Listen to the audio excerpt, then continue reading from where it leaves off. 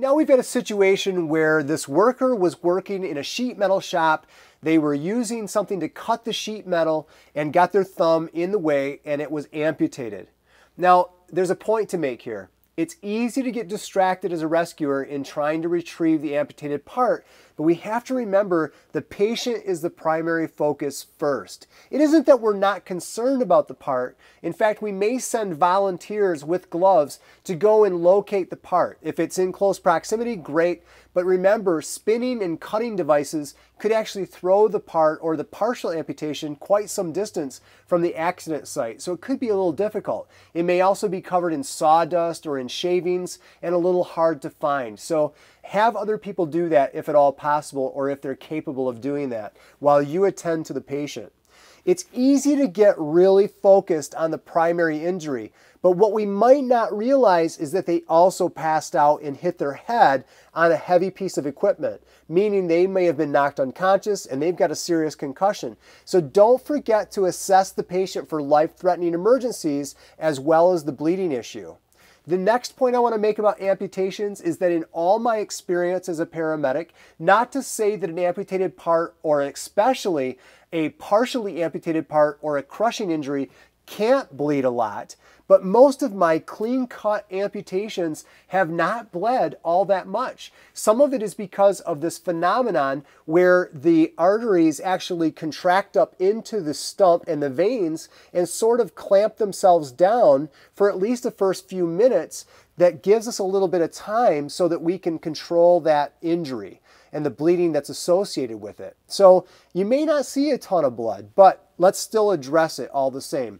The person is awake, they respond to me normally, they are helping me hold pressure over the remaining stump, and they seem to have no other life-threatening injuries. So let's control this bleeding. I can see that it's beginning to leak through. I'm not going to remove the gauze bandage to look at it because that will pull the first beginning clots off. I'm going to simply replace his fingers with the gauze bandage and ask him to continue to press while I do other things. If he can't do that, or if he's starting to suffer from like some emotional shock, that's understandable. So I may have to control it or get another bystander to give me a hand and make sure they have protection on their hands with gloves. But a special note here, when there's been an amputation, though it could be a clean cut, sometimes you'll have bone fragments actually sticking out. And I think you need to be really careful that if you apply that direct pressure, that you don't become victim number 2 by poking that bone end into your skin. Not only do we not want to damage that bone fragment anymore or cause unnecessary pain and bacteria to get in there, but it's like a needle. I mean, some of those bone fragments are really sharp. So just be very careful as you're covering that bone end that you don't actually poke yourself with that bone end. But now he's holding it just fine. He's doing a great job, and I don't see it leaking through the second bandage. Now I'm going to take my roller gauze and I'm going to hold that dressing in place. Let me just go ahead and take your hand here a moment.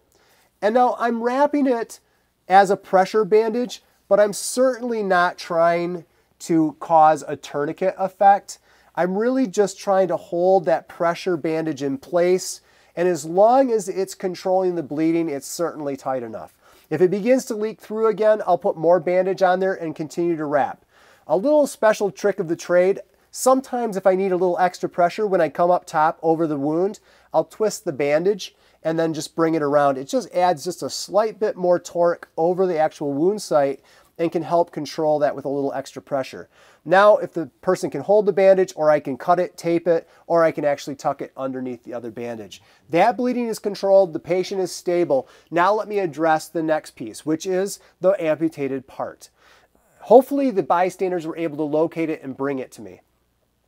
Once we actually have the amputated part with us, there's a few things we need to do.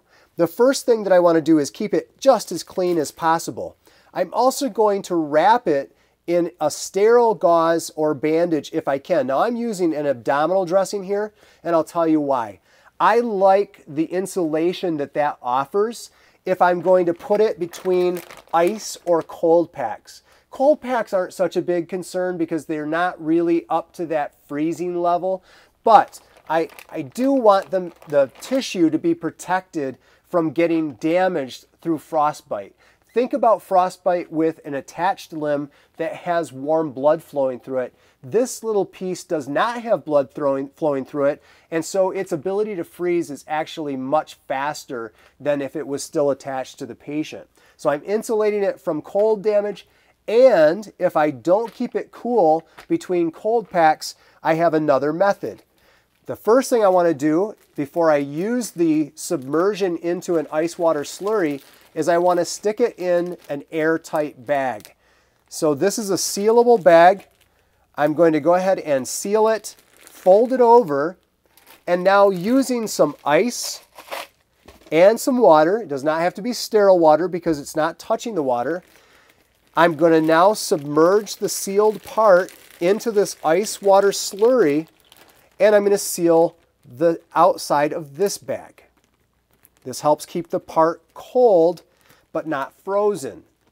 Now, you might say, well, what's the big deal about keeping that part dry? Well, have you ever been in a hot tub, swimming pool, or bathtub too long? What happens to your skin? It tends to get pruny, doesn't it? That is because it kind of breaks down the tissues. It will do that to this part as well and can make it a nightmare when it comes time for the attempt to reattach it. Not that reattachment's a guarantee anyways, but it does certainly help if the part skin is not damaged because of water contact.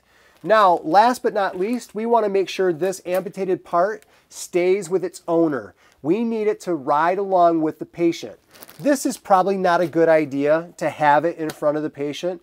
They know they just had a serious injury. They know that's their thumb, and that alone could start to develop some psychosomatic or psychogenic shock. I like to hide it kind of behind the patient, keep it out of their view, but if you're not going to have it on the stretcher or with the patient directly, it's important that you vitally keep an eye on where it's at and remain diligent, really, about keeping the part with the patient so that when they arrive to the hospital, the surgeons can get it as fast as possible and reattach it, or at least attempt to reattach it as fast as possible. Some tips and how to do that, and in the meantime, always be watching with your secondary survey for those signs of life-threatening emergencies, and be sure to treat them if you see them arise.